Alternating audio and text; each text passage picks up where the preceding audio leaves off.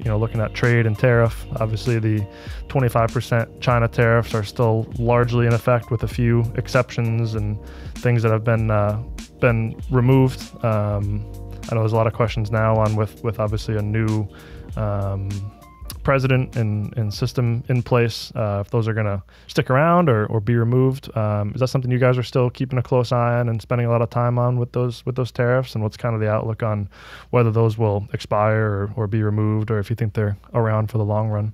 Yeah, we definitely are still very involved in that. And we were hopeful that with the new administration, there might be a change of approach. And as of a few months ago, there was talk that there might be some relief on these tariffs. But over the past few weeks, that seems to have stopped. So, from what we can tell, for the foreseeable future, the tariffs will be in place.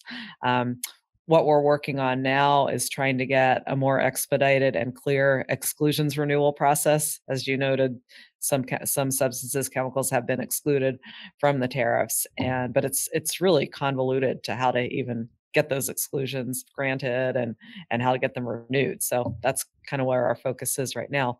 And then even as of just yesterday, we filed comments with the International Trade Commission. They had requested comments on the economic impacts of both the China Section 301 tariffs and the Section 232 tariffs. So we filed comments about the 301 tariffs and the impact they've had on the chemical distribution industry. Yeah, it's something we've obviously been impacted by. Some of our couple large products for us have been subject to the taxes. These products are only produced in China, so we have no choice but to bring them on. Companies need the product and pay the 25% extra, and then that obviously just gets passed on to the downstream pricing. And there's a lot of questions.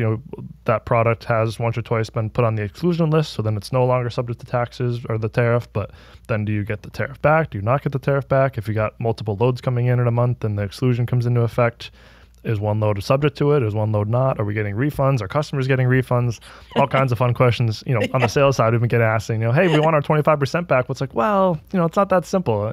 I know there's a lot of cases we haven't even gotten the money back, even if it is subject to it. So it's been a fun project the last couple of years, keeping an eye on that and understanding how that works and being able to accurately answer customer questions. Yeah, it's been keeping the customs consultants and attorneys busy. I can imagine so. So it sounds like maybe that's not a current priority for the administration. Looking at that, maybe removing that at this point, something that is kind of on the back burner a bit. Yeah, there's been a lot of talk about it, but have not seen much action and don't really see it coming, unfortunately. Yeah. Okay. Well, something I'm sure we'll keep an eye on, but it's certainly good feedback to hear what you guys are seeing on that. I know there's always articles that'll come out and questions, and that brings up a whole nother batch of questions from customers saying, "Oh, I heard it's getting removed or whatnot." So it's good to hear that. Not good to hear, but it's good a good update that it's kind of on the back burner and hasn't really been talked about here in the last couple of weeks. Yeah, and if we hear anything different, we'll certainly let the membership know.